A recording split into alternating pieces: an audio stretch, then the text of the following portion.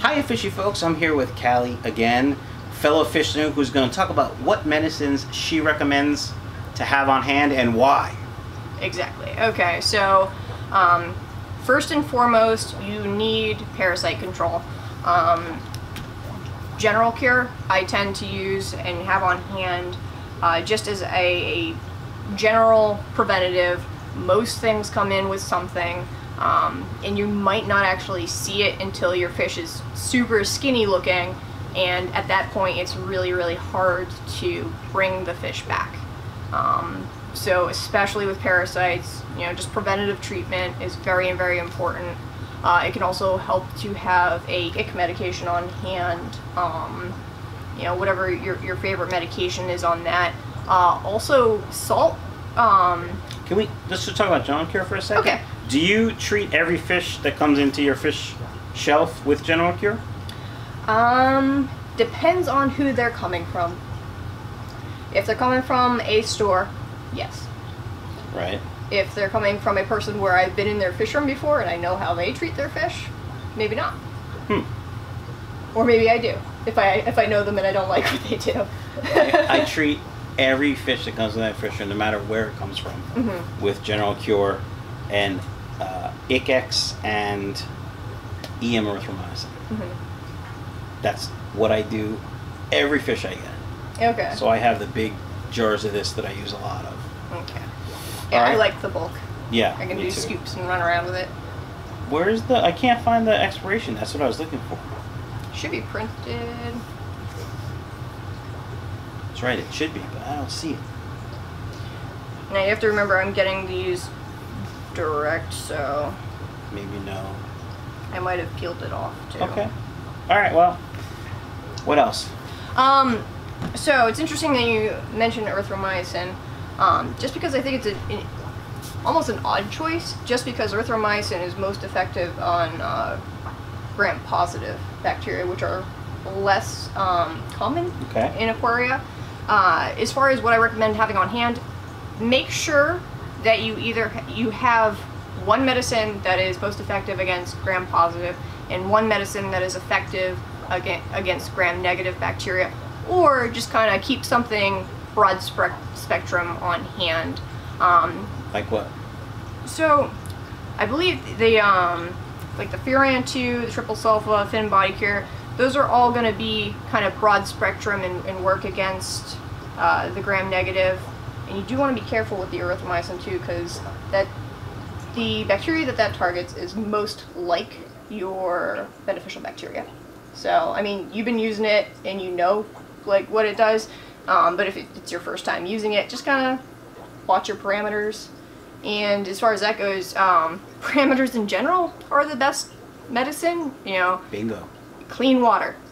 If you have clean water, you are much less likely to have anything in your tank, because you need both stress in the fish and disease present. You can have disease present in the tank and not have any problems with the fish, you know, if the water's clean. Just because it's been through this before in, you know, evolutionary speaking, it's built to resist this. Right. You know, it's when that fails, really, that the disease happens. So poor water quality will cause stress in your fish, Yes. which will cause a higher possibility of disease to show itself. Exactly, because Gotcha. you've just kind of lessened the fish's own immune system. Okay. And at that point, whatever's in the tank will just kind of swoop in, really. And that's how you find, like, the weird cases where someone hasn't added fish for, like, months, but then suddenly ick happens. It was in there all along. Right. And stress brought it out. Exactly. And, you know, that is also why I use stress coat in general. I just use it for all my water changes. I have a big old jug. I use this one for bagging. That's why it has all the writing on it. But yeah, I like that just kind of as a little extra. I like babying my fish. Nothing wrong with babying your fish. I see you have a big jug of pond salt.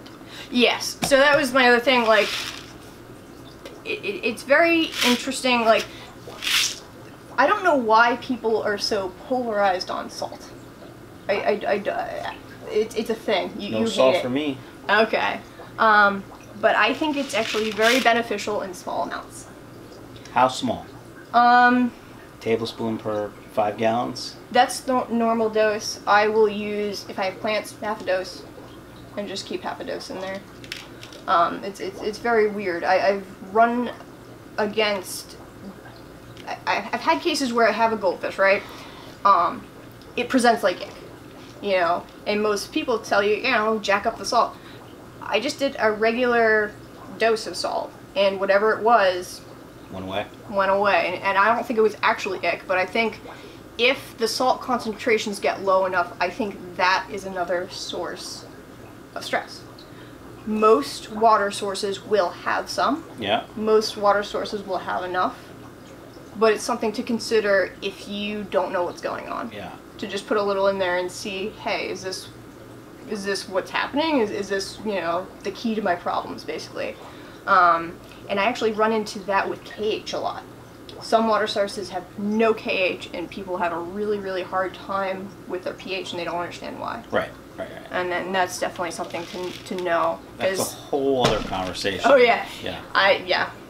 We could talk about KH later, if you have time. So being a live bearer nerd, you know, if you buy fish that have always been raised in water with salt, even just a little, you have to continue that. There's really no way to wean them off that. And I just refuse to do that because I'm cheap and lazy. So, you know, automatic water changes, I'm good.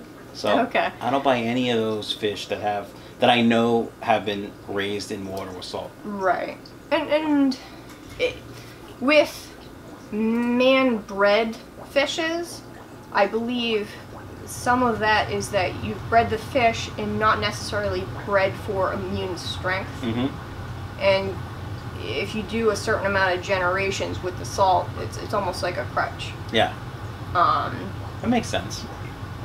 But that's only with things that you're breeding, like guppies, that you're continuously breeding. I don't think it happens so much with a lot of other fish unless they are really truly bred for color and body and stuff like that. If they're not allowed to choose their partners, basically, and have that variation. Right. So what else do you have there? Oh, and you say it because I can't. Levamisole. Goat dewormer. Yes. So off-label use. So your mileage may vary, but I like this especially for the redworms, as you call them. I can't pronounce what they're really called. I always get dyslexic. I always either call it's Camelonis or Calamanus, but I think I keep one switching. of those. It's one of them. We say redworms. Yeah, the redworms, and this knocks them right out. Now, I've heard that Levamisole just gets them out of the fish, but they're still in the tank. There's eggs is the thing. I believe this kills them, but there are eggs around. You want to do a very thorough gravel vacuum a few days after you treat with this. And because I can be lazy with that, I tend to do a 3-dose treatment.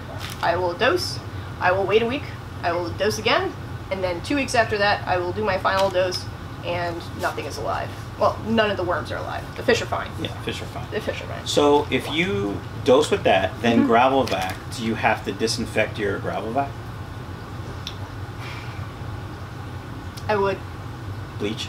Yeah, I would at least rinse it, probably bleach it, and then rinse it again. Yeah, that's what I would do too. Yeah, because you run the risk of having an egg stuck to it. And then boom, you have the same problem again. Right, which is not desirable. No. But yeah. All right, so just to recap, you recommend having general cure? Yes, general cure, and then make sure that you have, options as far as what you can actually treat with the medications that you have.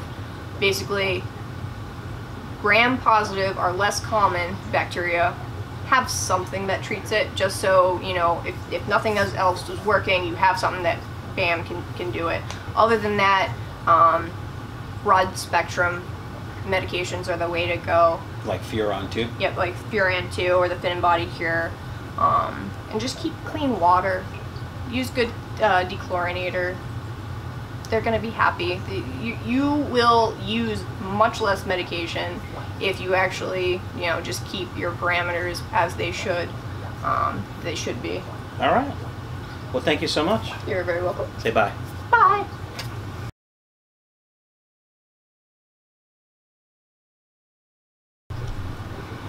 All right. I think I figured out how I'm going to phrase it. I think I'm good now. Because I want to actually, like, key in on the names of them as far as what types of things you want to have on me. Okay, that's good. Alright. Are we doing this? You ready? Sure. Okay. All right, fishy folks. I'm here with fellow fish nerd Kelly again. Not Kelly, Callie, because I suck. I'm going to start over. Hiya, fishy folks. I'm here with Callie again. I mess up her name. Callie? Callie. Like the state. Yes. I've heard worse, though. Okay, take 3. Bye. Bye.